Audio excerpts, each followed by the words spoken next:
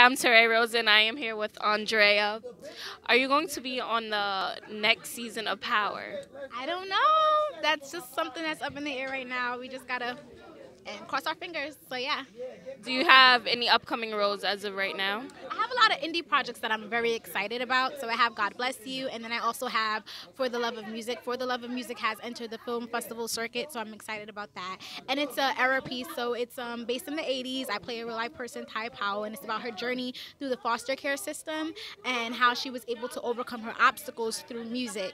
And I'm very excited about that because I feel like I was able to tell a story of someone who I was able to meet and talk to and reflect, and it was just a journey for me. And with God Bless You, it's a revenge story. It's starring Julito McCullen, who's from The Wire, and he's done so much more since then. But starring him, I play his sister, and it's about him coming home from the prison system and finding out that a lot of things have changed, but also there's been a big secret in his family. And him finding out the secret, he has to go through a decision making process on if he's going to seek out revenge or if he's just going to kind of let God handle things the way that he wants to. And yeah, I'm excited about that because it's real, it's honest, it's raw, it's pure.